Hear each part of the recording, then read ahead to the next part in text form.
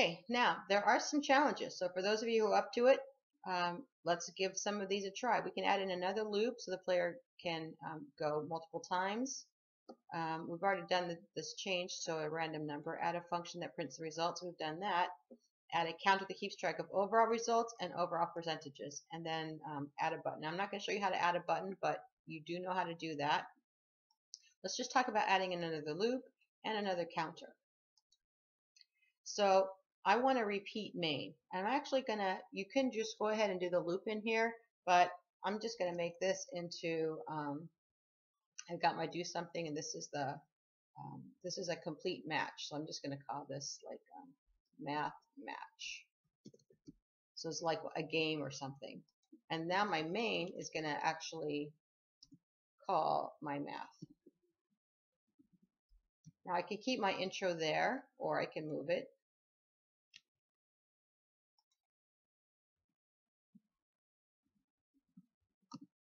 And now I'm going to basically set up a while loop.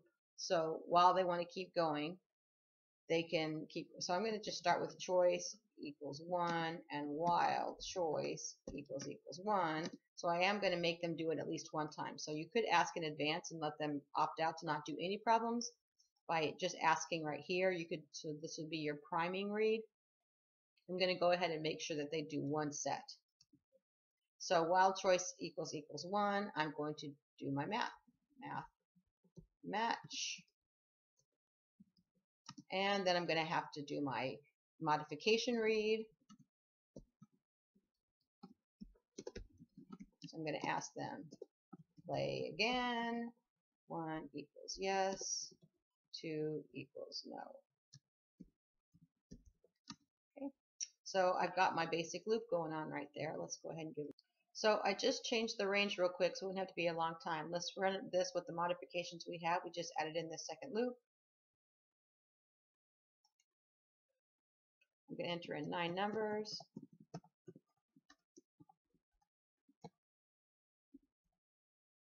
Okay, play again. Let's play again. 6 numbers.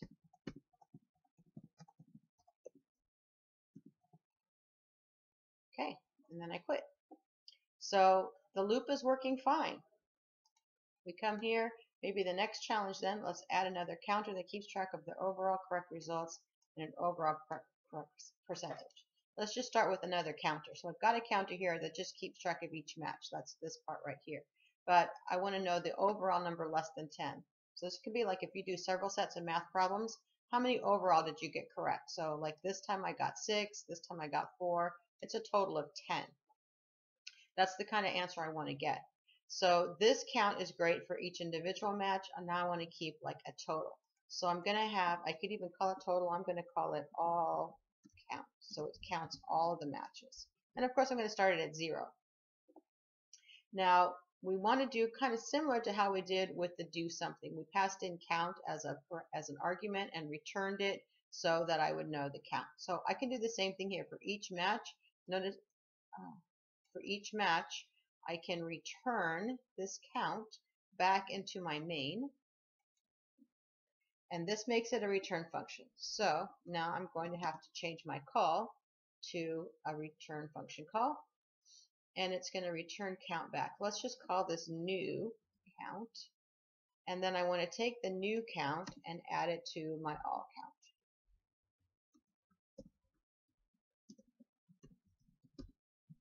Okay, so to see if this works, let's just go ahead and print.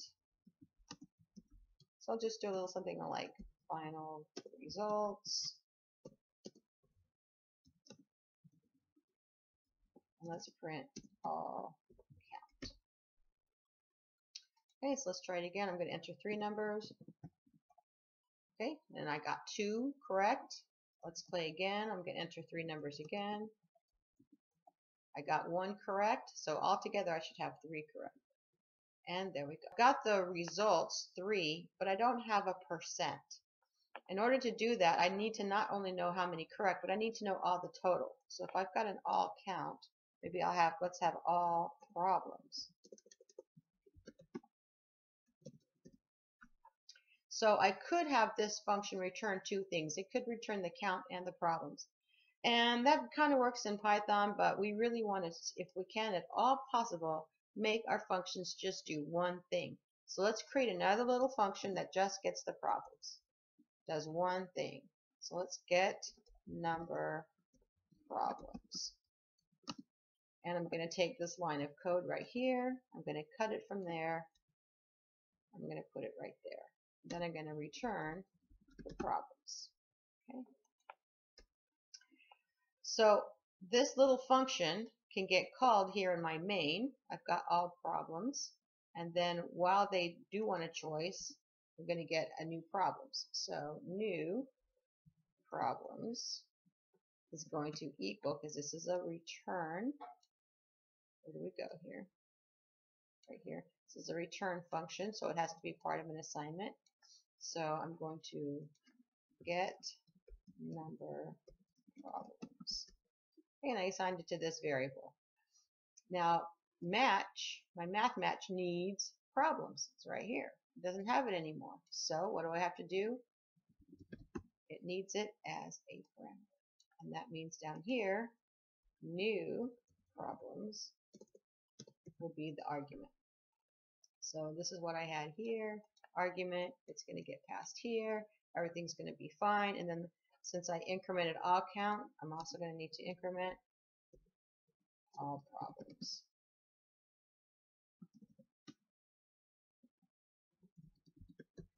So this is a way that I can just keep, I have several functions going on now. Some of them, this one is still a void, this one's still a void, the rest of them are returns. Some of them have parameters, some of them don't.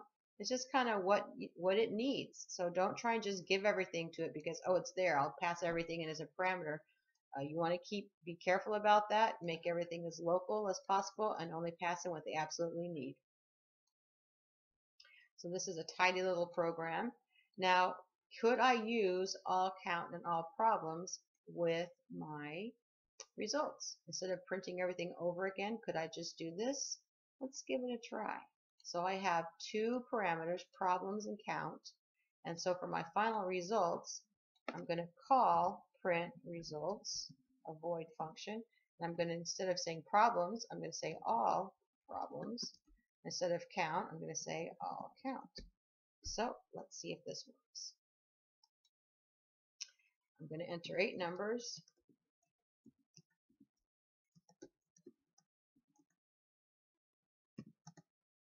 Okay, and 5 of them are. Let's play one more time. I'm going to enter 10 numbers.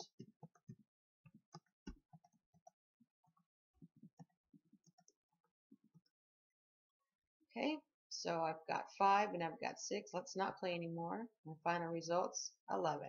Look at that.